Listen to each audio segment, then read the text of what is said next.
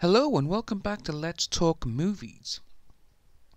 Today we're going to be talking about Game of Thrones showrunners David Benioff and D.B. Weiss and their upcoming Star Wars projects. So we knew that they were handed a Star Wars property to do, their own one, and it's come out that it will be a trilogy of films. The producing duo is set to transition to the galaxy far, far away after they wrap up their work on Westeros later this year. As we all know, Game of Thrones is coming to the end. Season 8 starts in mid-April, and then it'll only be on for 8 weeks. And then after that, they'll be ready to go and be able to jump into the Millennium Falcon and fly off. So they are signing up for the still unknown Star Wars project. Was February of last year when everyone found out, and there's still not much known about the film series. Over the course of the year, though, Lucasfilm has been largely kept quiet about anything that pertains to their future after the bad reception they received for Rian Johnson's Star Wars: The Last Jedi. And they've also been kept quiet, his set of movies, as since they announced them and since the backlash of The Last Jedi, there's been no other word. So these new films, they won't have any connection whatsoever with the Skywalker solo narrative, which is already the centre of the episodic flicks. But we do learn a little bit more about this mysterious project with a brand new report from TV Line. They have claiming that Weiss and Benioff has signed on to write and produce a new trilogy of Star Wars films. The article is in conjunction of the two work on HBO's Game of Thrones and how it affects their next small screen project, which was to be the controversial Confederate. As it turns out, despite the backlash, the network is still pushing through with the alternate reality series. Given that this Star Wars gig isn't the main focus of the bit, there weren't any other details revealed about the trilogy at this time. However, we do like this bit of information because it kind of gives us that we do know that there are going to be 3 more films or a brand new trilogy in the Star Wars universe. However, it'll be interesting to find out what these will entail. And obviously Lucasfilm, they always remain tight-lipped about the matters of what's going on, which is understandable considering their efforts at the moment. They are geared towards Episode 9, which is due to come out before the year end.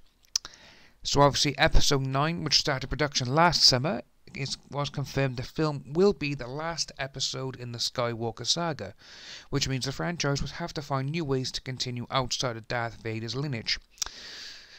Well, not really. You could potentially keep going with people associated with Darth Vader and have him pop up and pop into the movies or the TV series if they make any of them, which it could be good. And it could just be like someone, a general or whatever, meeting Vader on a ship on a planet, or someone like via the FaceTime app that they probably use, and going from there, it could be very, very good. But obviously, additionally, since Benioff and Weiss are occupied with the upcoming release of Game of Thrones' final season, chances are that they want the press focus on the HBO series rather than Star Wars. But perhaps they can finally announce it formally at this year's Star Wars celebration. You never know. It's happening in Chicago in April, which is most likely where we will get the first trailer for Episode 9 and probably a title reveal. But obviously, knowing that this series won't be connected to the Skywalker saga and it is going to be independent from Rian Johnson's own set of films, the duo's project is going to take place in a franchise unexplored time periods.